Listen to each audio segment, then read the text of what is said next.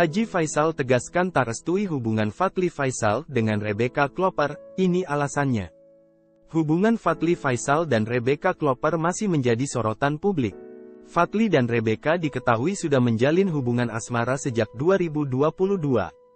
Namun, hubungan keduanya berada di ujung tanduk akibat isu video pribadi yang tersebar pada Mei lalu. Akibatnya, Rebecca sempat menghilang selama sebulan lamanya. Rebecca pun menggelar konferensi pers dan meminta maaf atas keributan yang terjadi, kala itu Becca masih didampingi Fadly Faisal. Sejak kasus itu, hubungan mereka sempat terdengar renggang.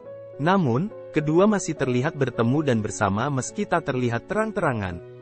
Seperti saat Fadly hadir di hari spesial Rebecca Klopper saat gala premier film, Catatan Si Boy, awal Agustus tahun 2023.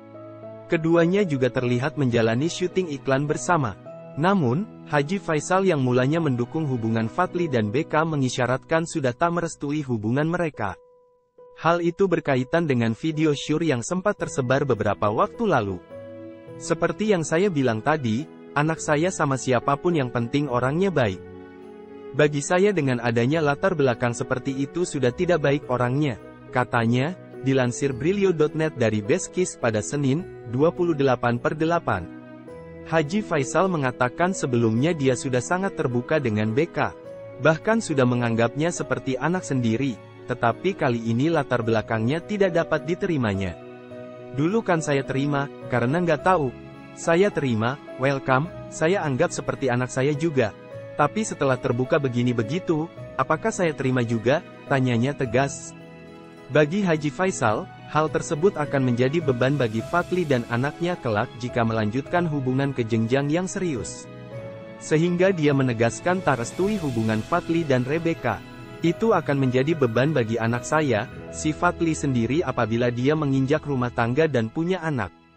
Bahkan sampai ke anaknya pun akan menjadi beban, tegas Haji Faisal.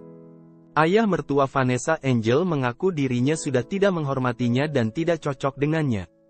Apalagi keluarga besarnya sudah tidak merestui hubungan keduanya. Saya nggak bisa menanggapinya, apa yang bisa saya tanggapi lagi?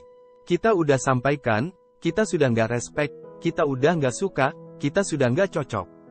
Artinya semua keluarga kita, ya keluarga besarlah sudah tidak tertarik, pungkasnya.